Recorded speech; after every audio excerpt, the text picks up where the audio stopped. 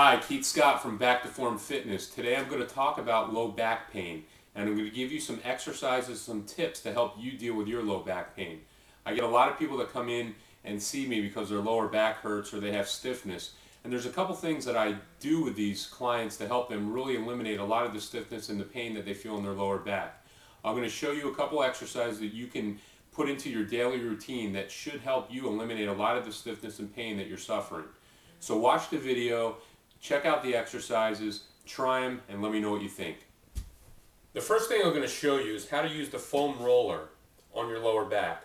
A lot of people don't like to roll their lower back because they don't have a lot of meat down there and it can hurt their spine or cause some bruising. I'm going to show you a tip that I use with my clients that can eliminate any of that bruising or pain on their spine and still dig around that area where your back feels tight and help eliminate some of those problems. What you're going to do is just take the foam roller against the wall, and what you're going to do is just slowly roll. Make sure you position the foam roller on right on the spots, and you're just going to slowly roll, and as you do you're going to put a little more pressure, basically doing a small squat, and you're going to do a little bit of pressure on your back as you're leaning back. And what I like to tell people to do is just kind of lean to the right side first, and you'll feel it right on the side of your spine. You have some muscle, some tightness, and just dig in, put a little pressure on there. I'm not putting any weight on my spine itself. It's to the side on the muscle groups. I'm going to spend some time on the right side, and then over here I'm going to spend some time on the left side. Rolling each side individually, putting pressure on those spots where I can feel some tension, and really pressing in if I feel a good knot there. Again, to the right, and then back along the whole back. Just by doing this little technique, you're going to help to loosen up those knots, and hopefully the knots will start to go away. You'll be able to increase motion, and a lot of the pain will go away too. The next exercise I'm going to show you, actually two exercises, are stretches to the hip area that can really affect the lower back, help loosen up any kind of the problems back there, and more cases than not you're going to feel better and looser after you do these stretches. They're simple to do. Combined with the foam roller, you can really start to see some relief.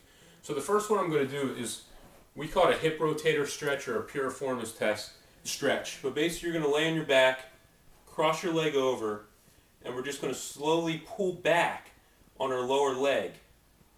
Now don't jerk this movement, you're just going to slowly pull back, and you should feel a real good stretch in your butt area, and we're just going to hold it there. Now, if you can't get your knee up that far because you don't have a good range of motion, don't worry. Just pull your leg up as far as you can and just rotate it slightly. Rotate your foot slightly to the inside, and you'll still get the same effect out of that stretch. For those of you that do have a good range of motion, you want to pull in as far as you can and hold the stretch. Usually you want to hold stretches anywhere from 20 to 25 seconds to get full effect of it. You're going to do both sides. Pull straight in until you can feel a stretch. The second stretch I'm going to show you is another good one for loosening up the glutes and the hip area, and can really make a big difference for stiffness down there. Basically all we're going to do is cross our leg over our body, and this stretches some of the same muscles as the other one did. You want to make sure you keep your back flat. You don't want to twist your back. Keep it flat, and we're just going to pull down on our knee.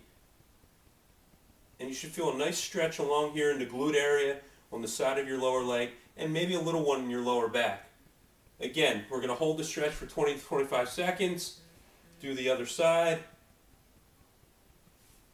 and stretch those areas.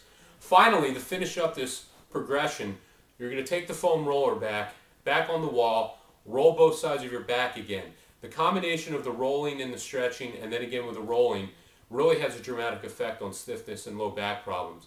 I've used this countless times with clients and athletes, and it really does make a big difference. So give it a try, see how it feels. Let me know what you think about the video and how it's worked for you.